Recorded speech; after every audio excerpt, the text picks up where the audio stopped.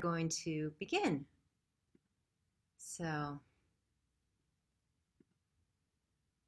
okay. So please again, just make sure you're all muted. So my name is Marla Leigh, and I advertised this event all over online. So some of you guys may not know me, so I thought I would just take a moment and introduce myself. Yeah, I love playing the frame drum. That's pretty much one of my favorite things to do, and um, I run this online academy called Frame Drum Academy, and we just started our 2020 season, and I noticed a lot of people were having questions about tuning, so I decided to offer this free training to help you guys. And honestly, when I was learning frame drum, I'm still learning, but when I was in school for it, tuning was really so hard for me to, and I would always bring my drums to my teachers. Tune for me, and I soon realized after I graduated that that wasn't possible. So I began my long lost quest for tuning, and and then I'd either go to my teachers or I'd wait till I go to the Cooperman shop when I'd visit Vermont to have them tune it, which sometimes took months. But I'm a classically trained musician, and I play flute, and I played in orchestras and bands my whole life. And tuning is very important. It's really really important. So it's just learning, to develop your ear and listen for it. And with these new drums that they're making, like frame drums traditionally did not have a tuning system like they do right now, right? We have a very sophisticated tuning system that is used in the Cooperman frame drums, and it's also used in other types of drums, other types of frame drums, not only the Coopermans. But we're so lucky that we can actually tune our frame drums, and if you tune your drums correctly, they will stay in pitch. So this is what we are going to get you guys all. We're going to get you feeling confident to tune your frame drums, so you don't have to touch them. So let's just talk a little bit about drum maintenance. And we talked a little about this with our call with Patrick Cooperman and my Frame Drum Academy program. So first of all, you want to keep your drums out of extreme heat. You should all know that by now, but even in my home, I have morning sun, and like sometimes I forget to move my drums, and I play the drums that day, and they're like a little out of tune because they had the morning sun through my house. So you just want to make sure your drums live in like a nice area in your house that does not have extreme temperature changes, right? More so the sunlight. And then with that said, you also want to make sure that um, the drum is not sitting in your hot car on a summer day, right? You want to make sure that like you care for your drums like you care for a child. I mean, I care for my drums like I care for a child or a pet. You would not leave a pet sitting in your car. So besides that, they're very, very durable, and um, you know, another one is to not hang them on the wall. So that also messes with the tuning system a lot, because if you are sitting there and you're like, it's just like if you were sitting like this on a wall for like this, your body would get in that position, and then it would be hard, right? You would be hard to get balanced. So it's really important to, like you put the drums on the floor, just lie them down. You don't have to hang them up on a wall, right? I'm gonna click on Patrick for this. Right, Patrick? Why don't we want to hang them on the wall? Can you tell everybody about this? Because you have the fancy words about the tuning system. Well, gravity works against the drum staying round. So if it's being hung from a single point on the wall and it hangs there in one space for a long period of time, then yeah, like your example, if you're just hanging down there, all that weight is hanging down there, and it will begin to distort the drum. The drums are not perfectly round to begin with, but if they are distorted, it will make your tuning more of a challenge. The neat thing about a tuning system is that it overcomes any distortion in the true roundedness of the shell. So you've got a lot going for you, but yeah, exactly what Marla said. So though you guys do not know, this is Patrick of Cooperman Frame Drums, and we love your drums. Thank you for the beautiful drums you make, and we're giving you some hands. Look at the hands. You see all the love? Ah! Well, thanks. I would say that it's hard to resist hanging a drum on a wall because they're attractive, and so you can do it, but just rotate it from time to time so it doesn't become distorted by hanging in one place all the time. All right. What do you mean by time to time? Every few days? Every time you walk past it and admire it, just rotate it a little bit. Right. Yeah. There's no rule. There's no set system for doing this. It's just be smart about it. You know, it's like just take care of it, like your pet. You don't hang your pet from the wall. You know when your pet wants to go out, and then you let it out. The drum is going to tell you, you know, it's time to pick me up and play me, right? Can you also tell us while you're here, your tuning system that you use in the Cooperman frame drums? Where else is that tuning system used? Like if they have another brand, like are other brands using the tuning systems that you have, or?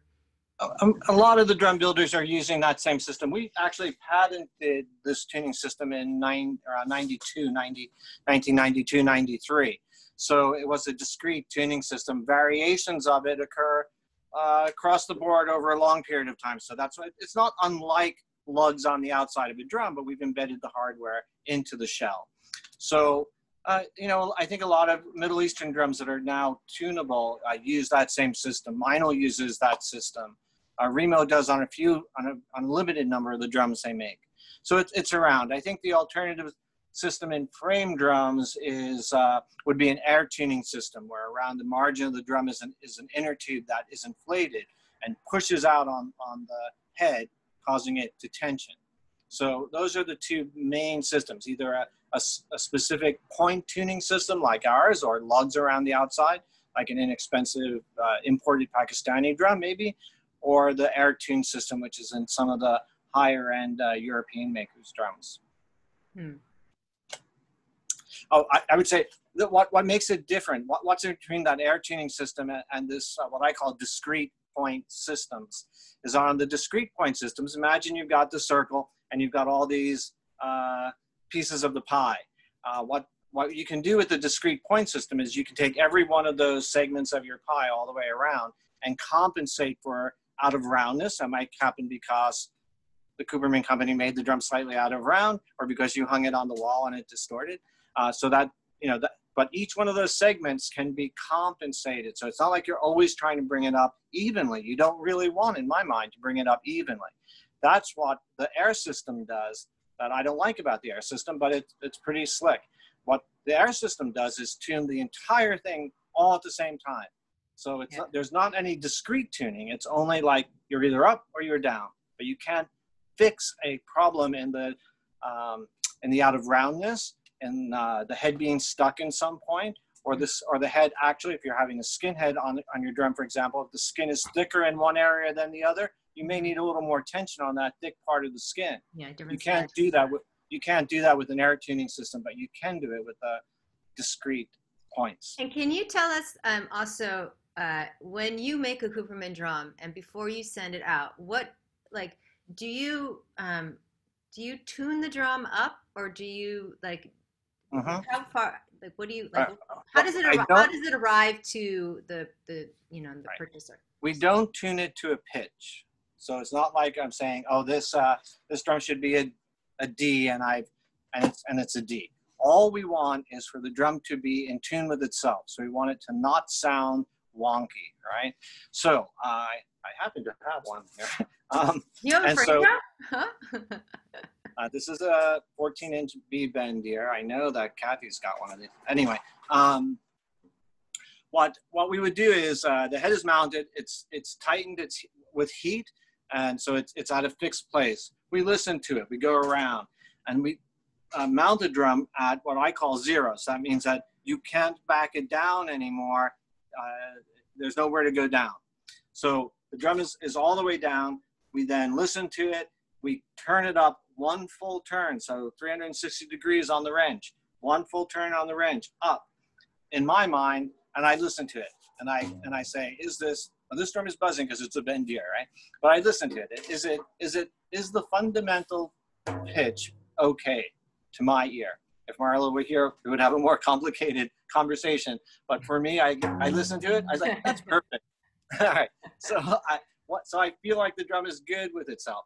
And that means that when the customer gets the drum in their hands, they can back it down a little bit, so they can go down one full turn and the head will be dead, or they can start going up and it can go up one full turn easily. Beyond that, you're risking over tensioning the drum. Okay. All right. Does that make sense? It makes sense. Yeah. And we'll see how long this goes, but you know, if you guys have any questions, maybe you could take, would you be okay at the end of this if anyone has a Patrick question they could ask you while they're on? Sure. I'm still paying attention. You're still paying attention. Well, we'll make sure you pay attention. Okay. So, mute me. Yeah, I'm going to mute you. Thank you, Patrick. So, okay, when you guys get your drums, you know, however you get them, I'm going to talk about the Cooperman experience because that's what I play. But as you know, that their tuning systems are similar for other companies like the Meinolf. So when you get your drums, the first thing you want to do is you want to make sure that the drum is set in the collar. Patrick, aren't you proud of me for saying this? He taught me all this. I feel like his student here. And so what I would like you guys to do right now is, obviously you all are watching this because you have a frame drum. So if you could get your frame drums, please, and make sure you're muted. Again, I'm gonna double check that you're muted, everyone's muted, and can you hold your frame drums up? Can I see everyone's frame drums? So pretty. Okay, so the first thing you want to do is you want to, hold on, let me get out of exit full screen. You want to go around and set the collar. So what I'm doing here is I'm going around on the rim and I'm pushing it. Patrick, you can be my model. It's like that show. What's that TV show? It's the woman model. Da, da, da, da, da. And so, yeah, he's pushing in right here. Yeah. And don't be shy, right? Like if you have a total new drum like Kathy, I know one of our students, Kathy, just got a drum. So I know that it's a new drum. You might hear, you know, and that's a good sound. It's like when you go to the chiropractor and you get your back cracked. It's actually a really, really good sound. And Patrick, if you want to add in anything that I'm not saying, you can unmute yourself and you can be silent. You can be our okay. So the first thing you do when you get your drum is that you set the collar. You want to give it some push on the edges, and then you might notice that it might change the sound of your drum. So we actually have a document that states like the different keys that the drums like to live in. So if you're completely new to frame drumming, right, there is not one frame drum that is going to be in all of the pitches, you know, of the scale. It's just not possible. So I find that there is like a 2-whole step, maybe a 3-whole step range per drum. You don't want to change it more than that. So for example, we're thinking about the scale, right? So if you think of C, D, E, F, G, A, B, C. If you have a drum, so for example, I know that the 20-inch drums are really good for D, okay? So, oh, look at that. We have our Patrick. Wait, can you hold that up for a second? So, no, there we go. So if you have a drum that sounds good in D, you're really not going to be able to tune it higher than F. You really don't even want to go there. Like D and E is really like the place to be. If you really want to give it, you can go for an F. But it really is a D drum because it likes to be a D drum. That's where it sounds happiest, you know. But sometimes, thank you, Patrick. You can move now if you want. Why you would want to change the pitch is if you are performing with somebody and they're in the key of, you know, E, and your drum is in D. It's going to sound like da da da da da, right? It's going to have that crazy resonance. So that's why it's a nice thing with the drums. You can tune it to match the musician you're playing with. Now, if you're just playing by yourself, you don't have to, you know, mess with the tuning to, you know, raise it a half step higher or a whole step higher. it wants to be in its sweet spot. So you want, if you're playing with yourself, you just want to make sure the drum is in tune with itself, right?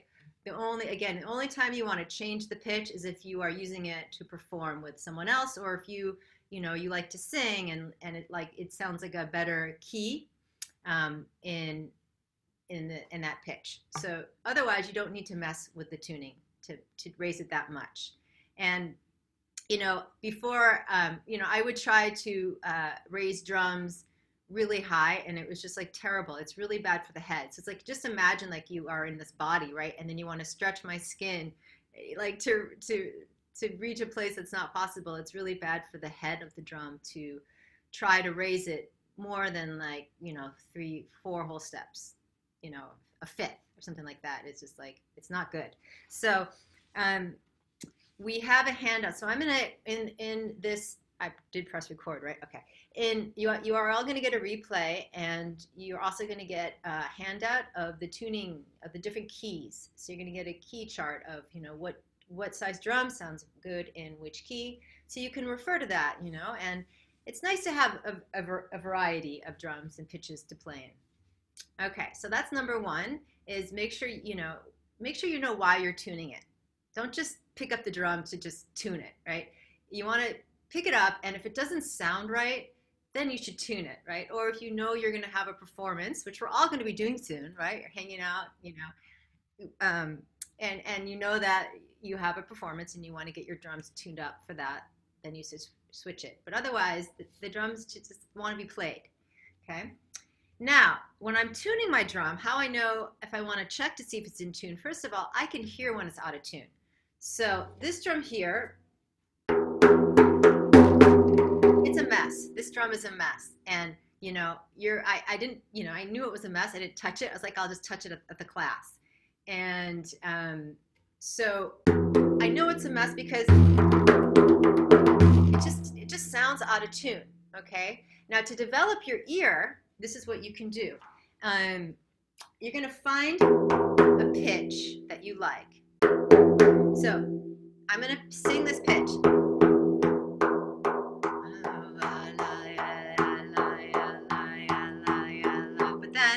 I'm hitting right here. So I'm hitting right here on where the pegs are. Okay, so I'm hitting one of the pegs, and I remember which peg you first hit. So like, I'm making a muscle memory. This is the peg I hit. Then I'm going to go to the next peg, and I'm going to hit. Oh, oh, oh, oh, oh, oh. It's a little high.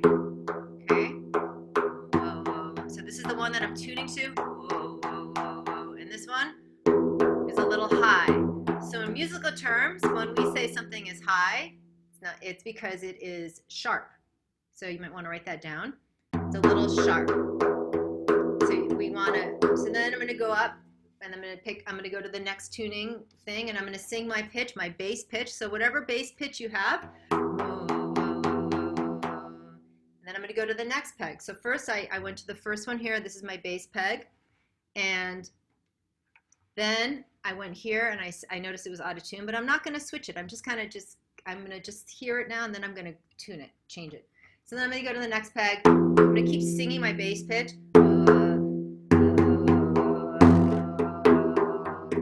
Wow. I'm just going around the drum, and I'm noticing it's really, really out of tune with the pitch that I'm singing. Okay, so just take a moment right now and try that yourself. Just see if you can find the pitch that you want your drum to be at, that you like. Find one pitch you like. One of the pegs has to have a sound that you like. Okay? Sing it, hum it, okay? And then go around to the other pegs and see if it's that same pitch, or is it higher, is it sharper, is it lower, is it flatter? We can't hear you, although it'd be really fun to unmute everybody and hear you sing right now with the drum.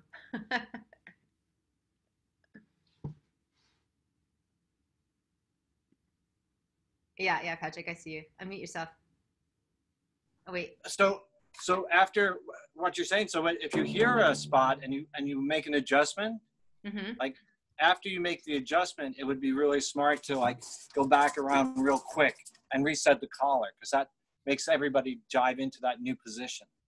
Okay, they haven't made an adjustment yet though, because All right, so we're I'm in. you're ahead of me. Yeah. All right. Is that for each time, each one adjustment to reset the color, or is it the whole? It wouldn't hurt. Okay, That's so why I I'll was take like, them because I through was that. doing it. I was like, I can hear it, and then I'm like, oh, I should squeeze it and make sure it's moved. Okay, okay, I'll take them through that.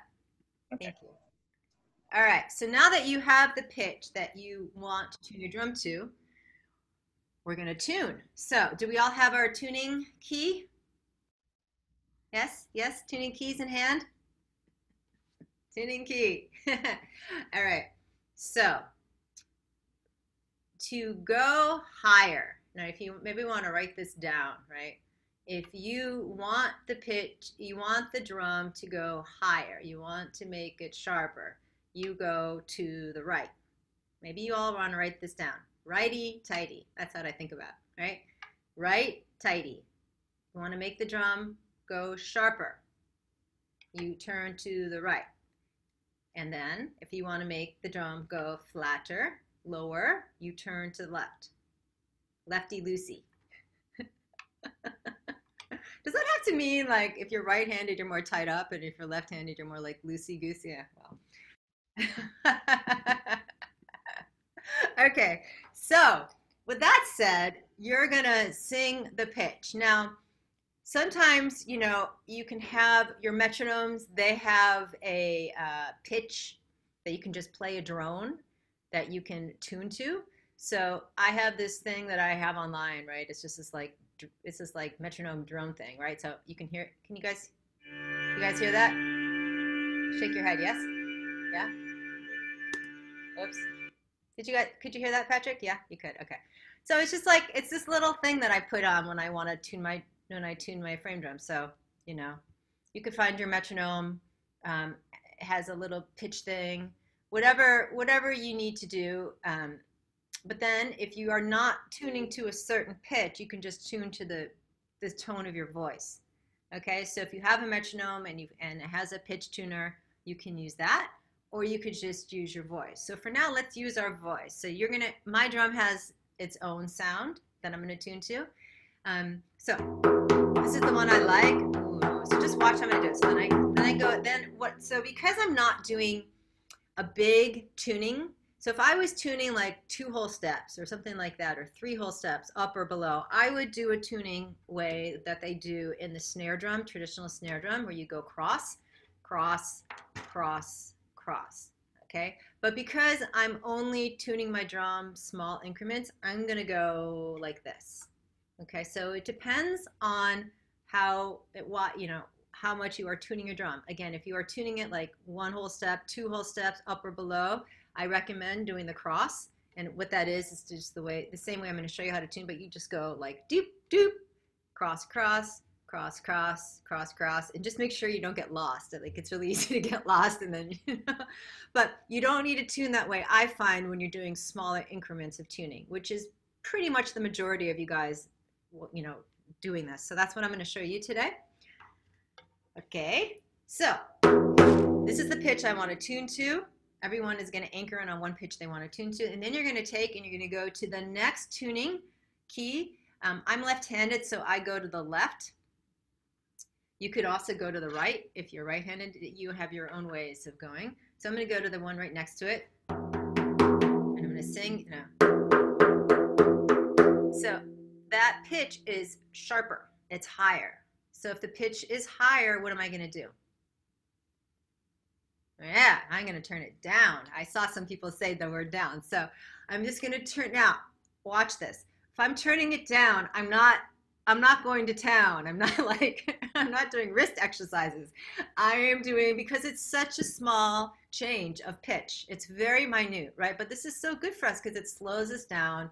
It gets us to listen, gets us to breathe, and it gets us to be more in tune. So it's a very small increment. Like, I'm going chip, like really, really small, okay? And then I'm gonna test it. It actually sounds good. And now what Patrick was saying was, like, each one, if you have all the time in the day, after each one, you can go around and then set in the collar again, and then go to your next, peg. Okay, so I started on this peg, and then I'm going to go to this peg. So why don't you guys try right now to tune. So once again, if the pitch, if it's low, you want to make the pitch higher, right? You want to raise it. So you make the drum tighter by going to the left.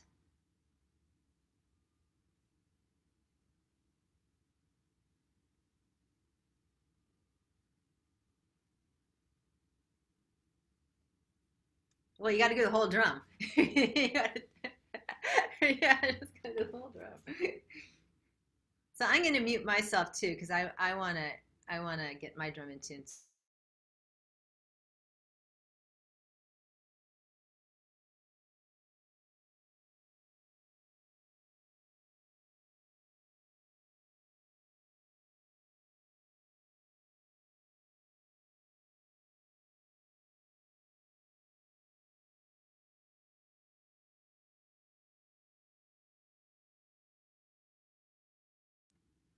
I just had a baby coyote walk outside my porch. You guys brought in the coyote medicine. That's kind of crazy. Okay.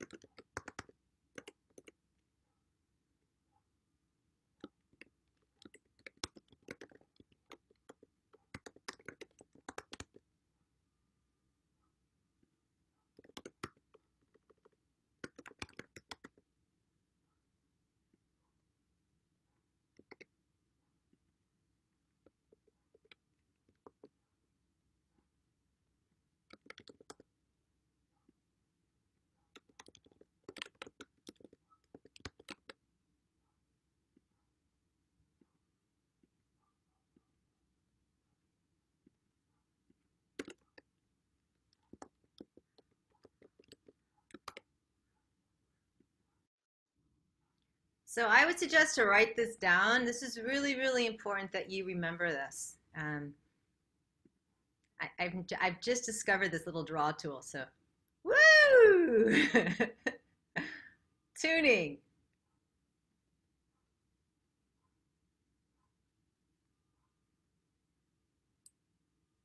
So when you turn the key to the right, it makes the pitch higher. Right? And when you turn the key to the left, it makes the pitch lower, flatter. So these are really, really important things that become automatic the more you tune, right? But in the beginning, I had to write this down. This was really important that, so when someone says, if you notice that the pitch is just like, if the pitch is too high, right? If the pitch you want to have, and that you're, if one of the pegs is too high, you know which way to turn your key, right? You know that you're going to have to turn your key to the left to make it looser. Okay, so these are the things that you want to kind of like learn in your brain so it becomes automatic. Yeah.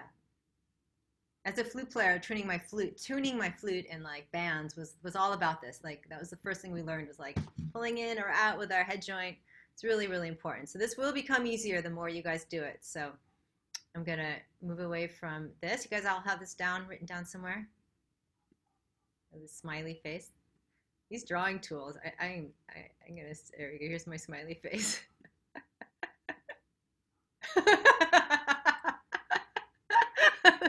Sorry. Okay.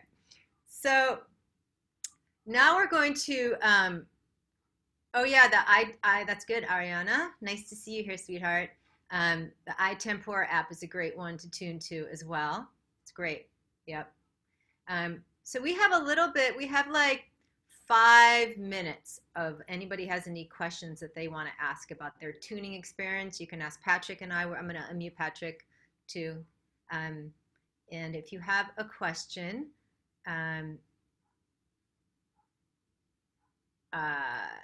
Betty Lynn. Betty Lynn, do you want to unmute yourself and ask your question? I'm going to allow participants to unmute themselves. Now you can. Betty Lynn. There. Thank you, Marla. And hi, Patrick. I'm just unclear. I've never heard about the squeeze, and I'm unclear if we're squeezing here, so the skin down around the rim, or are you talking about squeezing it smooth here on the top of the rim or the side of the rim or whatever this is called? Where's the pressure point when you're squeezing the rim? I'm gripping it like my hand is like a C, right? And I'm going on the bottom rim of the drum here. And I'm going at like right at the edge of the inside the edge of the bearing edge, and I'm just squeezing it right there. So the actual skin, not the wood. No, the skin. Yes, you're trying to. Because what you're trying to do is there's a tendency for the head material, whether it's synthetic or an animal skin, to bind a little bit with the wood along that margin.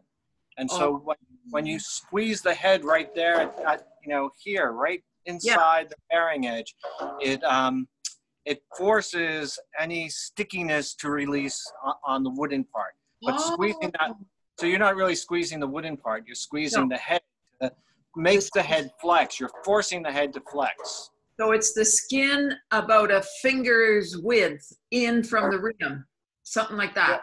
Or maybe the joint of your fingers inside, that's all it is. All that way. Oh, okay, that much. I mean, well, I think you saw me being sloppier and maybe doing this, So I'll go around the drum like this.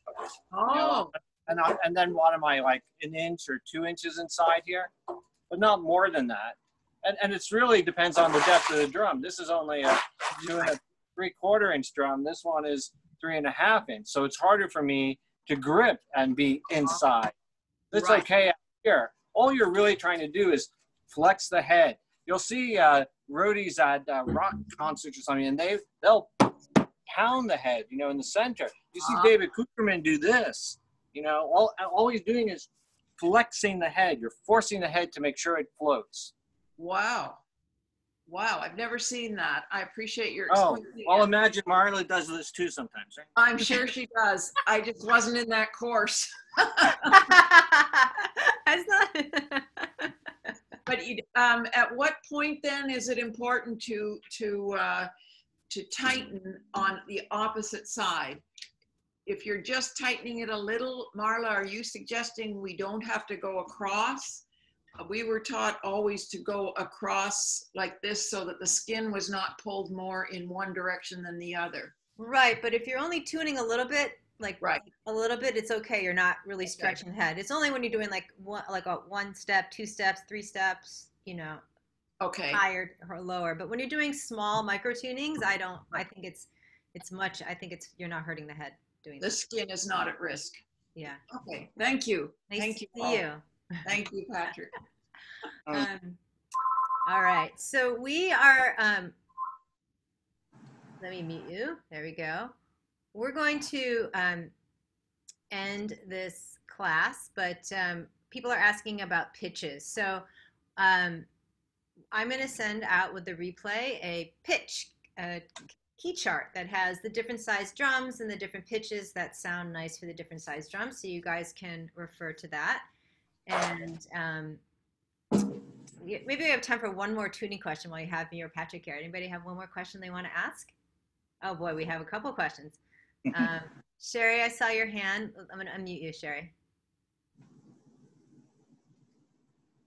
I don't hear you, honey. Can you unmute yourself? There you are. There we go. All right. Hi. It's nice to see you guys. Nice to see you. Where there's a split inside, you see light come through from the top to the bottom where the two pieces come together. Should that always have space between it?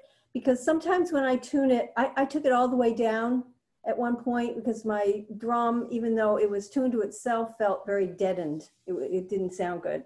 So I took it all the way down, and then I stretched the head.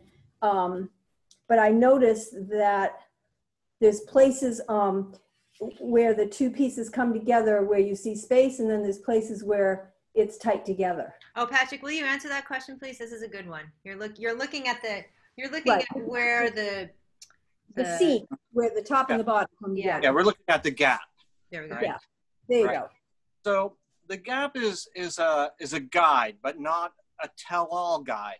And it has partially to do with what we were talking about, like the segments of the pie and the tuning system. Can you show people in before you talk about this, can you show this in a drum? Because many people might not know what you're I don't have, if I had a drum I don't have one in front of me that's really displays it nicely. I don't know whether, none of these are good displays, because what you'd want to see is the light coming through there. I mean, you can hold your drum up and kind of look and see that gap, and I think that's what we're talking about.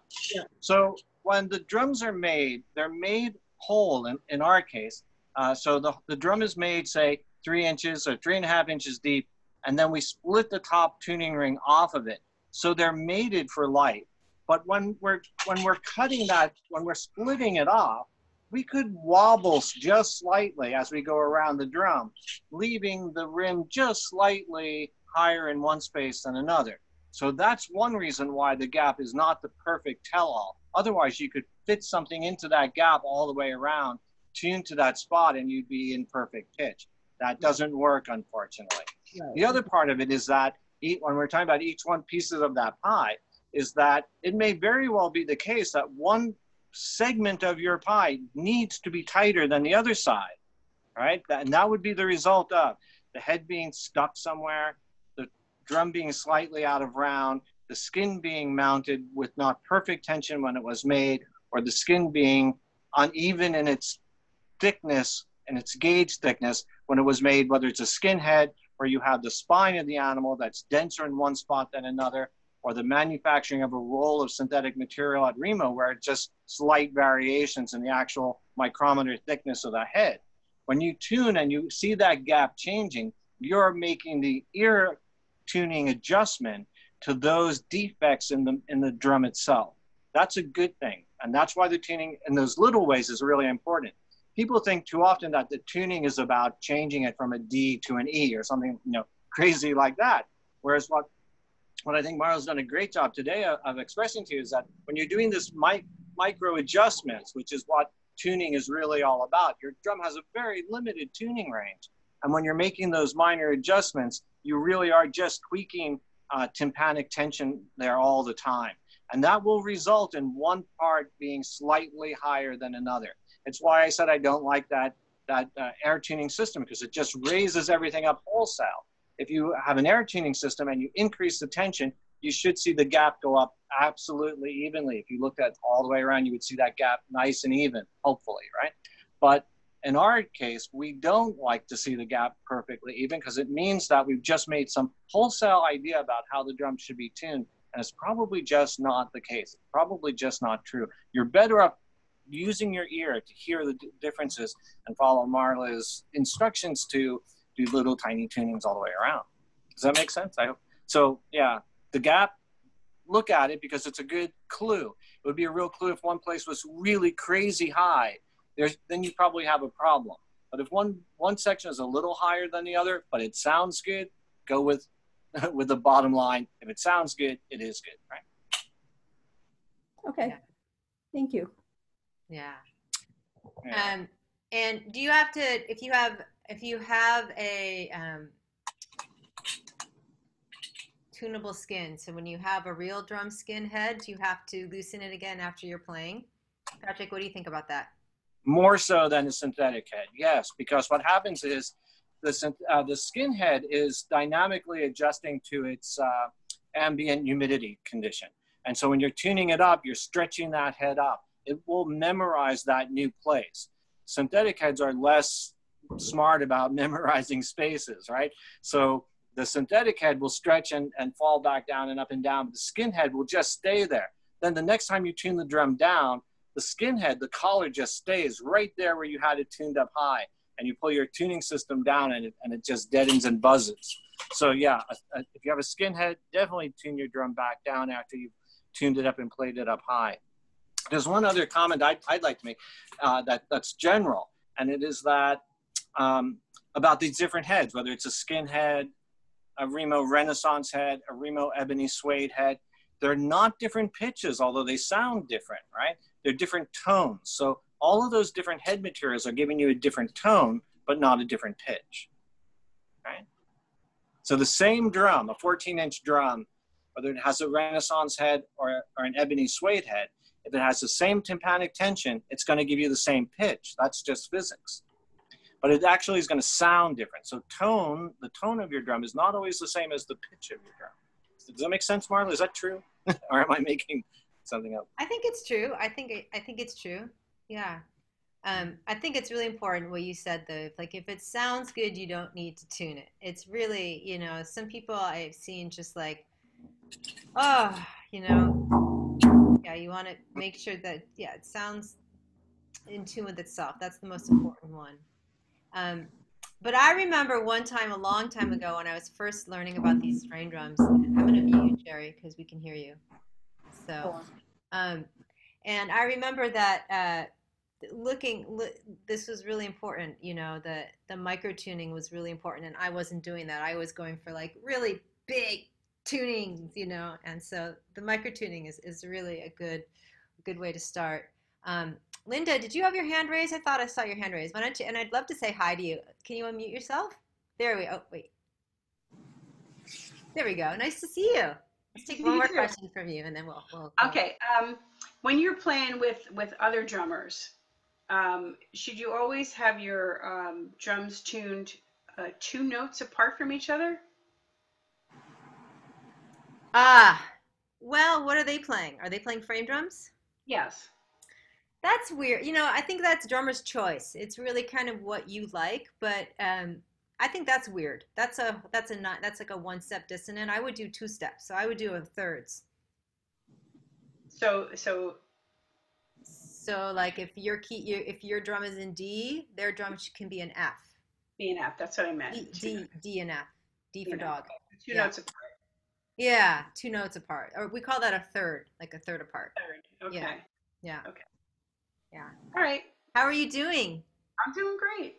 Yeah. Linda has a wonderful dance and music place in Florida. Is this still going on? Do you I mean, when no, I had to close it. Yeah. I had to close it. Well, it will, you know, something new will flourish, you know, it's. Yeah. Yeah. 7 years I had that. And, but, you know, and when you have no teachers and no students, because everybody's afraid to go out, you know. Yeah.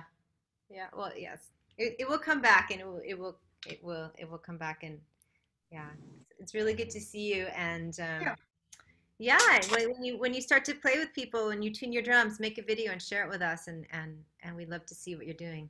All right. Yeah. Thanks. Yeah. Okay. So if you have any other questions, you can, you know, message Patrick or myself. And I just want to thank you guys so much for spending an hour with us today and learning how to keep your drums in tune. And again, I'm going to send a replay with the handout with the tuning sheet, so the different size drums and you know, the pitches that they work nicely with. And yeah, they really should stay in tune with itself, which is really nice about these mechanisms. Unless you leave it in the sun or you leave it in your car, like it will stay in tune. So, all right, have a beautiful day. Thank you, Patrick, for joining us. Bye-bye.